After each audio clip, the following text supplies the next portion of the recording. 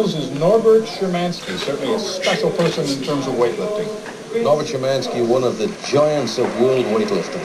The only man in the history of the sport to win 4 medals at Olympic Games. Gold medal here goes to Richard Schutz, 352 pounds, 160 kilos. And in the clean and jerk, same result. The weight 451 pounds for Richard, 205 kilos. And anybody can do their math and add that up, and that comes out to a pretty good number, 803 total pounds for Richard Schutz.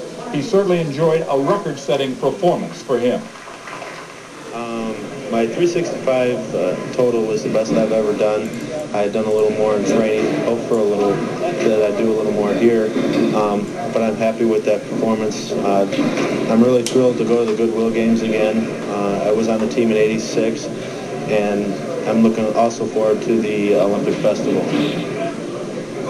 And in the super heavyweights, the battle all day long between Michaels and Nassif, 352 pounds in the snatch for the gold medal winner, Jeff Michaels. And in the clean and jerk, 440 pounds for Michaels.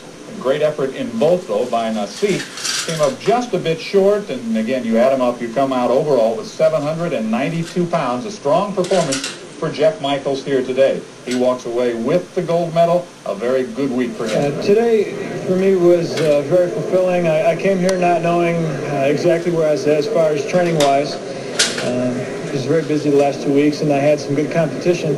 Who I was unaware of, he just showed up on Friday. And the fact that I was pushed and I made all 3 lifts to come back and win was something that I had not really been able to do for the past few years, so I was very happy with my performance. And again, with the performance of many of the others that were in the meet as well. As well he should be. We've crowned more champions here in Michigan. Back after this. And again, in second place.